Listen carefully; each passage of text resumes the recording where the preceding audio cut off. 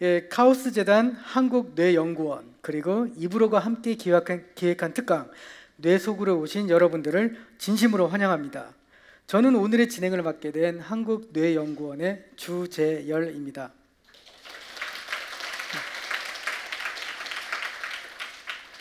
가을 바람이 완연한 오늘이죠. 어제까지만 해도 바람이 셌고 비도 많았는데 오늘 저녁은 정말 가을을 느낄 수 있는 아주 상쾌한 저녁입니다. 이렇게 평일 저녁 늦은 시간에도 불구하고 여러분들이 많이 참석해 주시고 그리고 많은 관심을 가져주셔서 정말로 다시 한번 감사드립니다. 자, 혹시 여러분 들어오시기 전에 IBRO 즉 이브로라는 보라색 포스터를 좀 많이 보셨나요? 이브로는 1961년 그때 출범하여 4년마다 세계 뇌신경과학자들이 서로 모여서 지식을 공유하는 총회입니다. 아시아에서는 영광스럽게도 대한민국 대구에서 두 번째로 열리게 되었습니다. 이브로는 여러분에게 뇌과학을 소개할 기회를 마련하기 위해 카오스재단 그리고 한국뇌연구원과 함께 여러분을 찾아뵙게 되었습니다. 자, 그럼 지금부터 브레인쇼 뇌 속으로를 시작하도록 하겠습니다.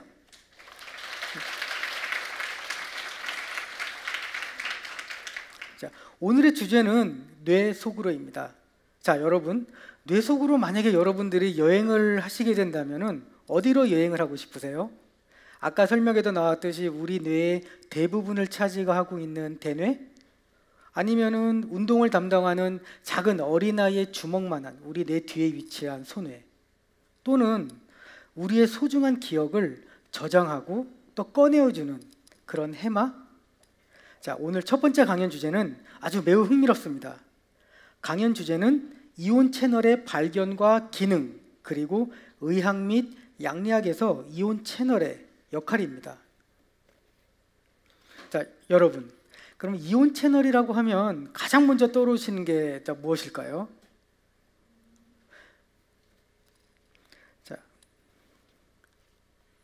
자, 네, 맞습니다. 여러분도 운동 많이 하시고 드시는 이온 음료입니다. 게토 땡땡땡, 포카 땡땡땡땡땡. 자, 이런 음료들을 많이 드시죠? 이렇게 땀으로 빠져나간 필수 전해질을 보충해주고 우리 몸의 전해질 균형을 유지하기 위함이죠. 이렇게 우리 몸에 대표적인 이온은 어떤 것들이 있을까요? 자, 혈액 속 산소를 운반하는 철 이온들이 있고 칼륨과 함께 신경 전달에 관여하는 나트륨 이온도 있습니다. 그리고 우리가 아주 잘 알고 있듯이 뼈와 치아를 구성하며 심장 박동에 관여하는 칼슘 이온도 존재하고 있고요. 자, 이런 이온들이 신경세포 사이를 자유롭게 다닐 수 있는 통로를 우리는 이온 채널이라고 부릅니다. 이런 이온들이 원활하게 들어오고 나가기 위해 이런 이온 채널은 세포막에 단백질의 형태로 존재하고 있습니다.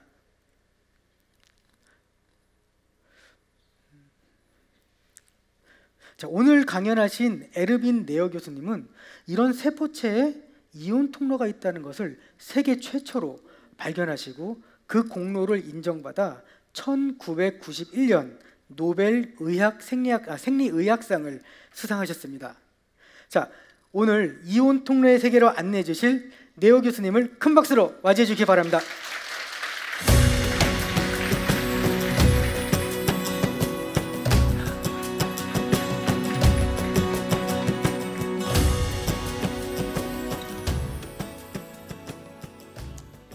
Well, it's my great pleasure to be able to contribute disseminating knowledge about the brain on the occasion of the IBRO meeting, which brings together most prominent researchers in brain sciences from all over the world. You saw in the introductory video that our body, our nerves, the nerves in our body, carry signals from the brain to the spinal cord, to the muscles. And this is a phenomenon which has fascinated people for a long time. 250 years ago, the Italian researchers, scientists, Luigi Galvani and also Alessandro Volta, in particular Luigi Galvani, found out, demonstrated that a muscle, a frog muscle, can be made to twitch when the nerve is stimulated by an electric shock. So this was great news, created a lot of commotion, and of course, people at that time didn't really know what it is about, what is electricity. But the finding was that somehow sparks, electric shocks, can induce movement in the body. 100 years later, the famous Spanish neuroanatomist Ramón y Cajal made these beautiful drawings which showed that our brain is made up of these filigrane structures, which we now call neurons. And we now know, as already shown in the introductory video, that the brain is a network of 1,000,000 times 1,000,000 such neurons which are connected with each other via synapses, each, on average, each neuron receiving input from 1,000 to 10,000 other cells. Ramón y Cajal already developed ideas about the signal flow, how signals, say, from the retina in the eye would be passed on into the central nervous system. And if you look into his drawings, you see in many places these little arrows which show what his idea about signal flow was. And we must concede he was mostly right, in spite of the fact that he gained all his knowledge, his ideas, just from looking through the microscope onto dead and fixed tissue. Of course, Ramón y Cajal didn't know what these signals were, but around the same time, there was a physiologist in Berlin by the name of Julius Bernstein, and he built this complicated electromechanical machine with which he could record rapid fluctuations in voltage. And the remarkable thing is that he already was able to resolve such fluctuations which last only for a thousandth of a second, maybe 1 or 2 milliseconds, which, as we know now, is the action potential or nerve impulse. Julius Bernstein also developed his membrane theory, which says that each cell is surrounded by a membrane which separates the inside from the outside electrically. I mean, both in the inside and the outside are electrically conducting fluids, as already alluded to, I think, before. And the membrane separates inside from outside, just like an insulator separates the core of a cable from the rest. And his theory was that the electrical signals, the action potential, develops across the membrane. Now, 50 years later was a great breakthrough in the understanding of what happens during the action potential through the work of British physiologists, Hodgkin and Huxley, who performed experiments on the giant nerve fiber of a squid when they were able to demonstrate that if you depolarize the membrane, that you can record a sequence of first inward currents carried by sodium ions, which make the inside positive of the nerve membrane, followed by delayed potassium currents, which flow to the outside because potassium is highly concentrated in the inside, so which then brings back the potential to a resting level. They cast these waveforms into differential equations and were able to show that a structure of this kind, with a membrane with these properties, is able to propagate an electrical impulse along its axis. So this was about the state of knowledge when I, as a student, became interested in these electrical signals and was lucky to enter the laboratory of Dieter Lux, a physiologist in Munich. And he gave me a PhD project for recording voltages from neurons, giant neurons of the snail. And this is a recording from my own thesis, which I think shows very nicely the generation of an action potential on the basis of Hodgkin-Huxley theory. Namely, what I did here, I recorded voltage between inside and outside with a conventional microelectrode, and one could inject positive current into the cell, leading to a depolarization to more positive voltage, which, however, at the end of the injection, which is here, decayed back. Unless a certain threshold of voltage depolarization was crossed, and what happens then when this threshold is crossed, the sodium influx starts, as shown by Hodgkin-Huxley. Sodium enters the cell, makes the inside more positive, but followed by potassium current, which is an outward current, which brings the potential back to baseline. So it was well known that the action potential is a consequence of permeability changes in the membrane, but the big question at the time was what is the molecular mechanism of these permeability changes?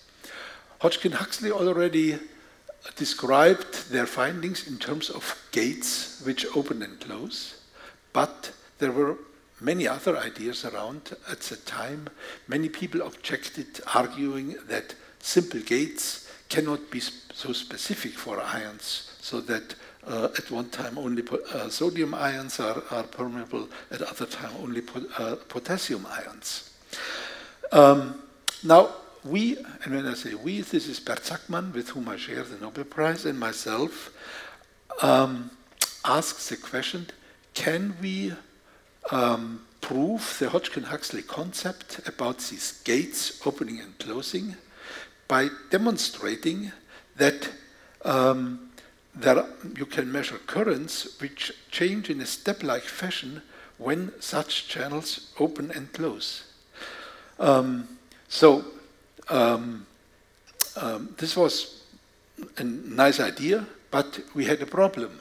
The problem was that all methods available for measuring current had a intrinsic noise of a few tenths of a nanoamp. And we wanted to measure currents in the picoamp range. So what you see here is an arrow indicating the quantity current on a logarithmic scale. You know, a light bulb has typically 1 ampere. Electronic circuits are typically milliamps, and so on. So this was the 10 to the minus 9th nanoamp was the kind of resolution limit, and we wanted to measure things which are 100 times smaller. So we had to come up with a new method. And the new method was following a very simple idea.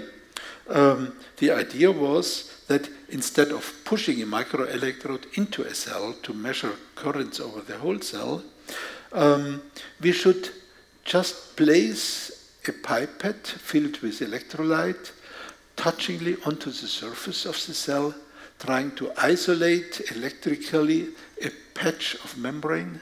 That's why where the name patch clamp comes from. And if we were lucky, and if there was one of these pores or one of these gates sitting on this membrane, opening and closing, we might be able to record such currents with a sensitive amplifier. And I mean, the idea is simple.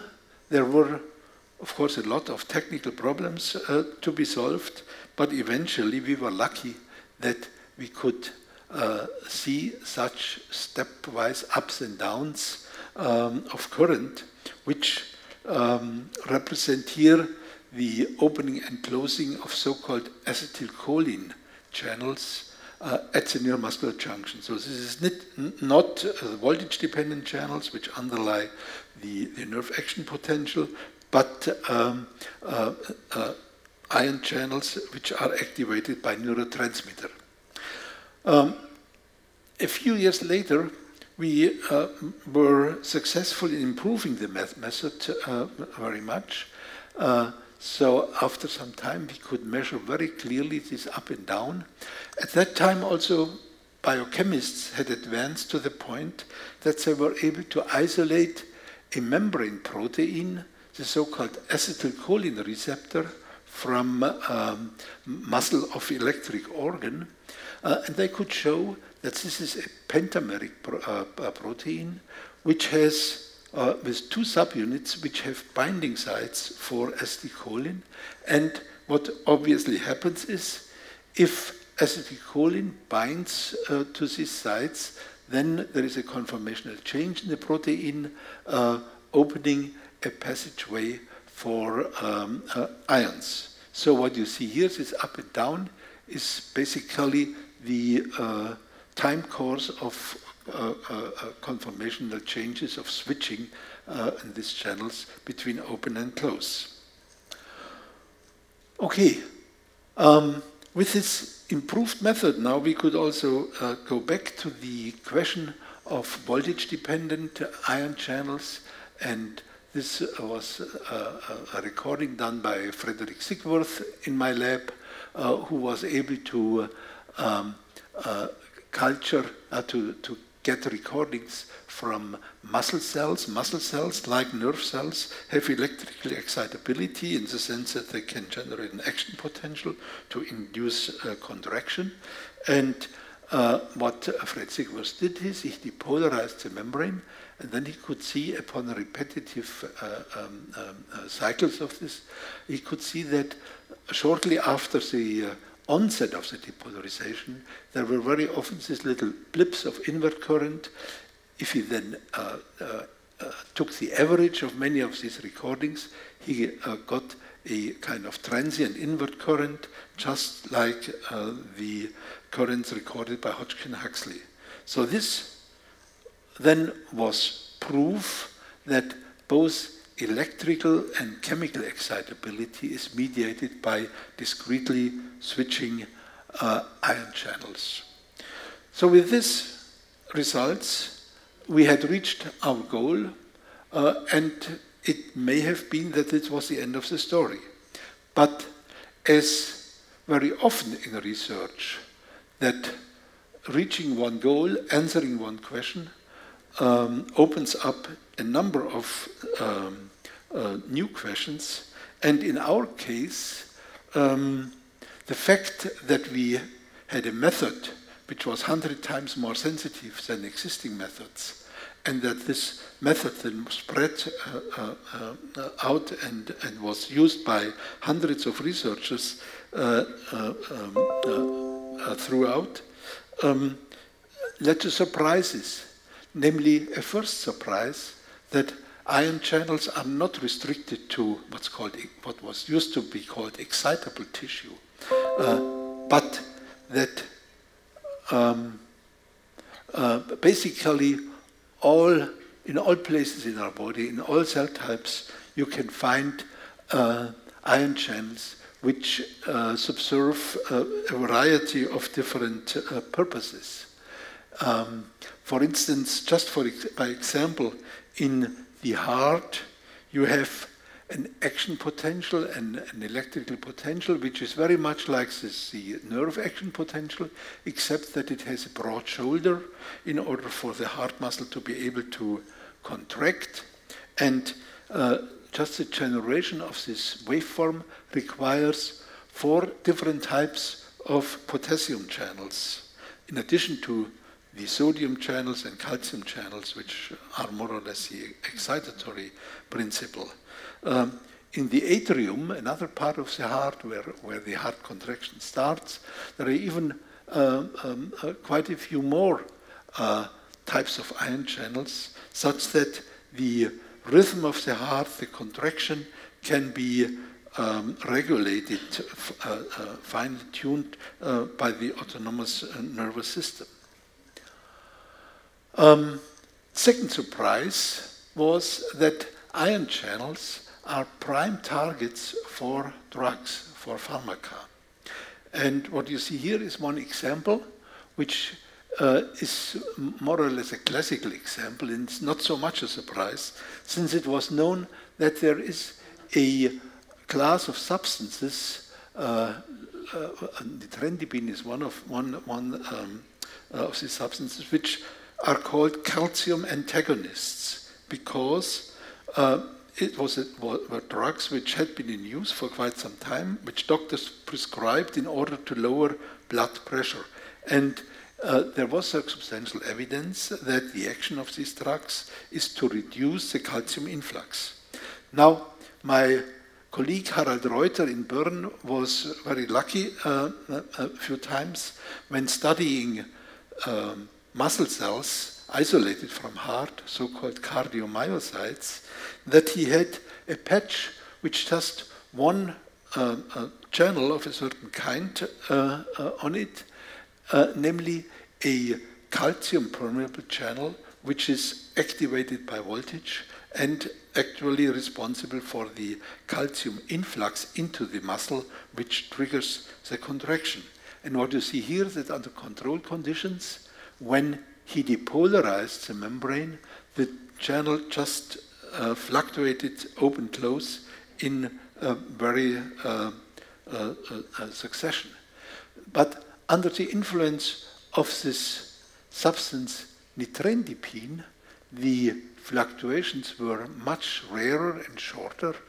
Correspondingly, the average calcium influx was lower, and which led to weakened contraction and also to less tone in the vessels, because this channel is also found in the vessel walls. Okay, so another example, memantine is a drug, the second most prescribed drug for ameliorating the symptoms of Alzheimer's disease. It is not a cure, but it helps patients to cope better with the disease. It is a blocker of so-called NMDA-type glutamate channels. Glutamate channels are the prime excitatory channels in the nervous system, and the receptors for glutamate come in various flavors, and one type is called the NMDA type, and this is blocked by this drug.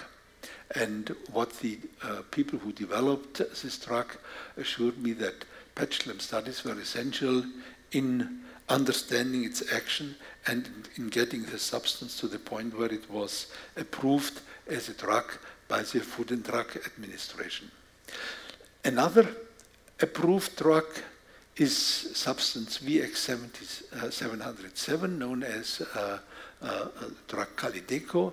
It is a drug for cystic fibrosis, a disease where the transport of chloride is perturbed in many organs, and which often leads to death of children in a relatively young age. So this substance, VX770, boosts the action of the so-called cystic fibrosis transmembrane regulator, a channel or transporter which mediates chloride flux in the body. Now, I listed here that it is a so-called genotype-specific drug for personalized medicine. What this means, I will come back in a moment after discussing the next surprise, namely that defects in ion channels, mutations in ion channels, cause diseases. And these are many, many diseases. I've just listed a few of them. includes arrhythmias of the heart, several muscle diseases, certain forms of epilepsies, type 2 diabetes, neonatal diabetes, I will come back to that in a minute, cystic fibrosis, which I have already mentioned. And this is no surprise, because 200 of our 30,000 genes are now known to code for ion channels, and of course mutations in these channels, which happen spontaneously or are transferred from parent to child, lead to such diseases. Now, coming back to, one second, to this Kalydeco, it is specific for a fraction of patients only.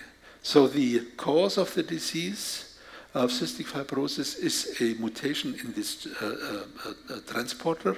However, of course, mutations can be in many different places, and depending on where the mutation is, the molecule may be just weakened in its action, or else be modified in a way that it doesn't even reach the plasma membrane after it has been made inside the cell. It, most mutations cause the protein to be stuck in the endoplasmic reticulum and never reach the limiting membrane. And of course, a drug which boosts the action of this molecule cannot help when the molecule is basically not there but has been degraded. So in this sense, it is a very an example of a genotype-specific drug, which can be easily understood. Okay, so around 2,000 of our 30,000 genes code for ion channels. This is illustrated here in this kind of evolutionary tree for channels. And you can see that there are many, many potassium channels. I mean, when we started our research, we thought there was one channel for sodium influx, another one channel type for potassium outflux. But you see there are many of them voltage gated. There are many types of channels which are opened by the neurotransmitters, AMPA, glycine, acetylcholine, and so on. There are new classes of channels which were completely unknown before the era of the patch clamp. In particularly, there is this class of so-called trip channels, which I think I will come back. Yes, with a somewhat surprising role of channels, namely in the sensation of heat and cold. In our skin, there are a number of receptors for touch, for pain, for many different modalities. In particular, also, there are nerve endings which sense heat, temperature, and they do this by specialized channels which are localized in the nerve endings, which open and close in a temperature-dependent fashion. So all of these channels are of this family of so-called trip channels. The name TRP derives from the fact that the first representative of this class of channels was found in the eye of insects, where it mediates a so-called transient receptor potential, a light response which is part of the vision of insects. So, but this family has, meanwhile, about 25 to 30 members, and some of these members, which are listed here, are sensitive to temperature, and their physiological role is to tell us whether something is warm or cold. So there is TRPA1, which opens between 0 and 10 degrees. There is TRPV2, which senses only, opens only in noxious heat. There is TRPV1, who spans the range of hot temperature. Together, these channels convey the whole range of physiological temperatures. Now, I promised a surprise. The surprise comes when researchers studied these channels in more detail and found that it's not only temperature which opens and closes these channels, but also certain substances. And if you look at the range of these substances, I think it becomes immediately clear why, for instance, you feel hot when you eat hot chili, because the substance in this spice, which mediates the action hot, is capsaicin, a substance which opens TRPV1. On the other hand, menthol, a substance which is in mint tea, opens TRPA1 and so mediates the feeling of cold. So I think that with this knowledge you may think about ion channels when you eat your next hot meal. So I shouldn't stop without pointing out once more that the original works, the discovery of the ion channels, was done in collaboration with Bert Sackmann, who is now in Munich, and the improvement of the method, the description of various modifications of it were done together with Fred Sigvers, Alain Marty, and Owen Hamill, who at that time were postdocs in our laboratory. Thank you for your attention.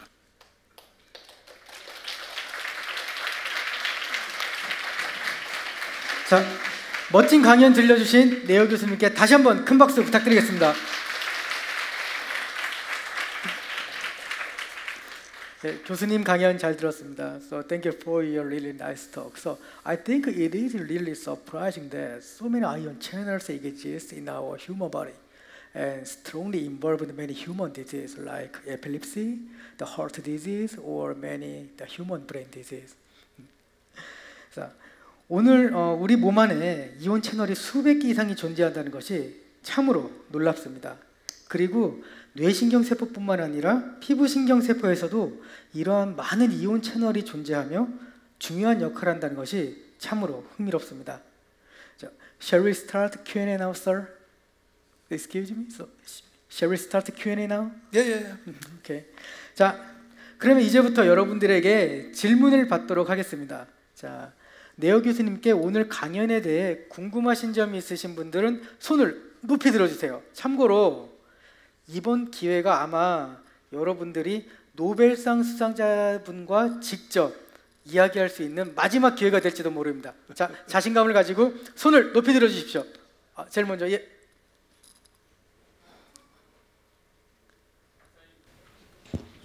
특정 온도에서 열리는 이온 채널이 다르다고 말씀하셨는데 저희가 건강법으로 냉온욕을 하거든. 따뜻한 물에 들어갔다 찬물에 들어갔다 그렇게 하면은 채널이 다르게 열린 거라고 상상을 할 수 있는데 거기에 비슷하게 뭐 고추를 먹었을 때 열리는 채널과 또 그 박하를 먹었을 때 열리는 채널이 또 다르다고 하셨잖아요. 그러면 우리가 냉온욕하는 효과나 그 음식을 통해서 이렇게 따뜻한 채널 열리는 음식을 먹거나 차가운 채널 열리는 음식을 먹었을 때 몸에서 반응하는 효과가 비슷할지 여쭤보고 싶습니다.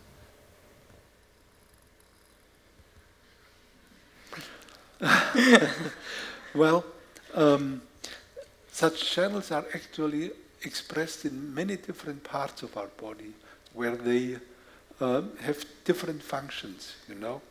But it turns out that those substances which we use in spices, they open the channels, but without, say, side effects. In fact, some of these channels are also expressed in the gut and in the stomach, you know, and are used by the body to know more about the food, you know, to adjust the metabolism to the kind of food. So by and large, I think substances which are used as spices not only provide good taste, you know, but as a rule are not detrimental to health, but rather support body functions. Okay, thank you for your answer. So 많이 질문이 좀 해소되셨는지. 예. 그러면 이제 또 다음 질문하실 분 있으면 손을 높이 들어주십시오. 전문적인 질문이 아니어도 됩니다. 예, 저쪽에 계신 여성분, 남성분, 죄송합니다. 네, 강연 너무 잘 들어서 네, 너무 행복합니다. 제가 아까 이온 채널이 우리 몸에 엄청나게 많다고 말씀을 하셨는데, 이온 채널 같은 경우에는 단백질로 구성이 되어 있는데, 그 많은 이온 채널을 구성하는 단백질이 만들어지는 유전자가 서로 다른 곳에 있는 건지, 아니면 특정 유전자가 이온 채널을 만드는데 이렇게 많이 관여하는 부분이 있는 건지 궁금합니다. Yeah. Well, all cells produce their own proteins. You know, in a given cell, your DNA is in every cell. So, in principle, every cell in your body can make all the proteins, but there is a whole cosmos of regulatory processes which cause that in some cells only certain proteins are produced, in other cells different proteins. There are also so-called housekeeping proteins which are produced in every cell, but ion channels are made wherever they are needed. So in the nerve cells, you have these voltage-dependent sodium channels and potassium channels which are made inside the nerve cells by the protein machinery. In the eyes, you have the cells in the photoreceptors make certain proteins to transduce the light response into an electrical signal. 예, 감사합니다. 자, 이제 마지막 한 분 정도 더 받을 시간이 잠깐 나오는데요. 예, 가운데 분. 잘 모르겠는데 이온 채널하고 리셉터 하는 개념하고 좀 같은 건지 비슷한 건지 뭐 설명 좀 해주실 수 있겠습니까? Ion channel and receptor. Well, some channels are just channels. I mean, they say the voltage-dependent channels of the nerve, they open and close in response to voltage changes. You know? So you wouldn't call them a receptor.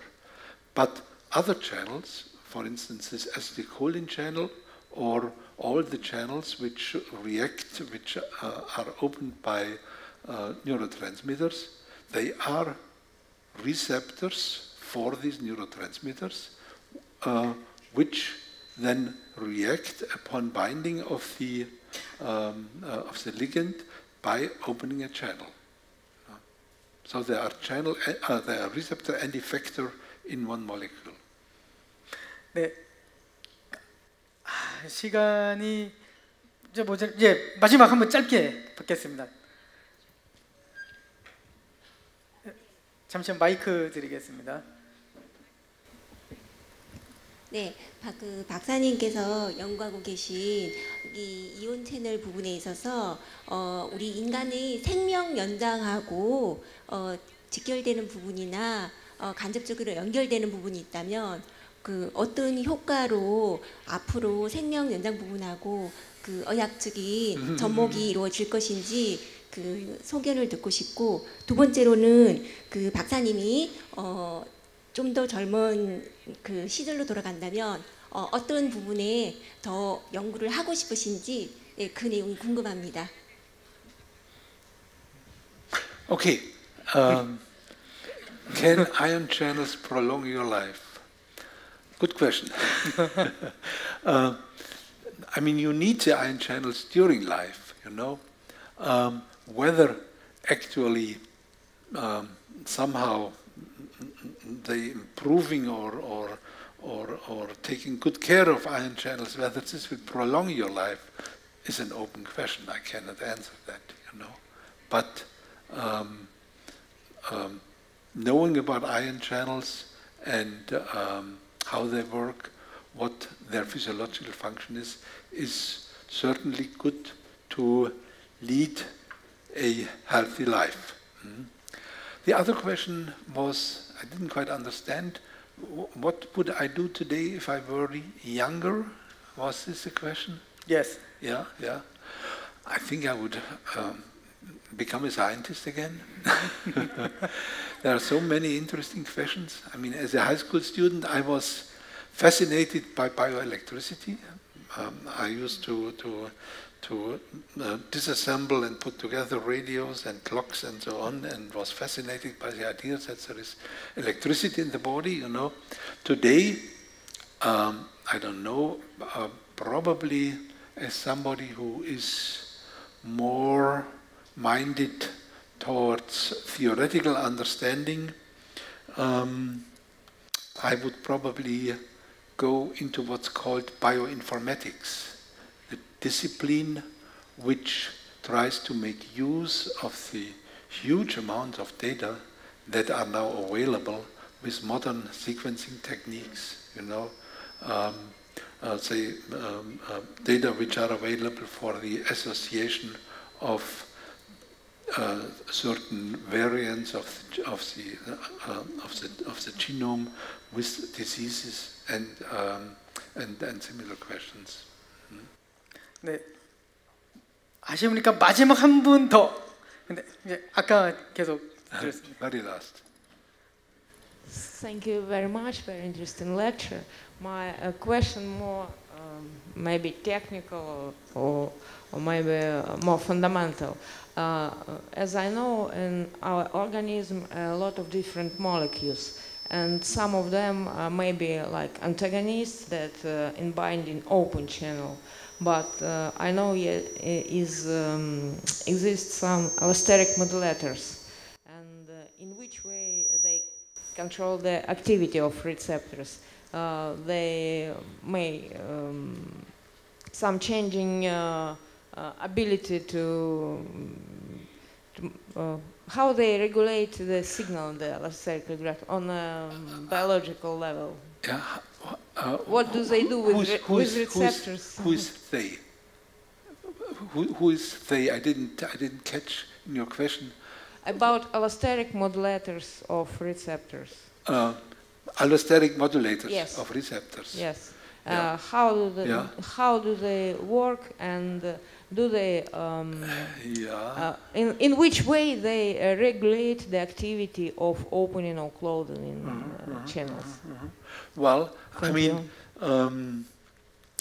say the acetylcholine receptor is a prototype of an allosterically regulated channel. I mean, I showed that acetylcholine receptor has 5 subunits, you know. 2 subunits have binding sites for acetylcholine, but there are also binding sites for antagonists and so on. And one has to imagine that the molecule can be basically in 2 states, closed or open, you know, and the energy levels or the rates of transformation from one into the other one and back are just regulated by all the interactions of the whole complex of molecules with the allosteric regulators, you know. I mean, say, when acetylcholine binds to one of the sites, the total energy of that unit is increased or decreased by a certain amount. The same happens on the other side. The same happens on allosteric regulators. And what happens in the end, how fast molecule switches from one side to the other, how stable is it in one configuration or the other, depends on the interaction energies of all the ligands involved. I'm sorry, so we have some time limitation. So please understand these circumstances. Thank you. So, 진짜, so, excuse me, sir. Well, there may be more, but it's easier and to understand it if one simplifies and just considers two states. Okay, thank you. So, 진짜 마지막. 이번에 진짜 마지막 질문 하나 받겠습니다. 저 죄송하지 이번에 교복 입은 학생분에게 한번 기회를 좀 넘기도록 하겠습니다.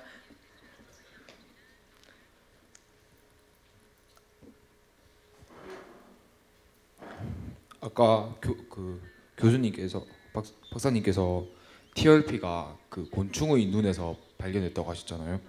그래서 그 TRP가 우리 몸에서는 냉온 감각을 느끼게 해준다라고 말씀하셨는데 그러면 곤충의 눈에서는 어떤 역할을 하는지 궁금합니다. Well, the trip channel in the eye is not temperature dependent, as far as I know, but it. Now you are asking me details. As I said, I mean it is a channel permeable to cations, and I must admit I don't know exactly what finally makes it sensitive towards the light response. You know, if you ask me what channel mediates vision in our eye, I could tell you. 아주 훌륭하신 학생인 것 같습니다. 이 다음에 좋은 이제 과학자가 되셔가지고 거기에 대한 메커니즘과 기능을 밝히게 되신다면 아마 이 자리에 이제 노벨상을 받으신 강연을 하지 않을까라는 아주 훌륭한 학생 질문 감사드립니다. 예, 이온 채널에 대한 좋은 강연과 질문 감사드립니다. 자, 우리 몸 안에 존재하는 이온 채널의 연구는 인류의 질병 치료와 신약 개발을 위한 새로운 길을 제시하는 중요한 연구라는 생각이 듭니다.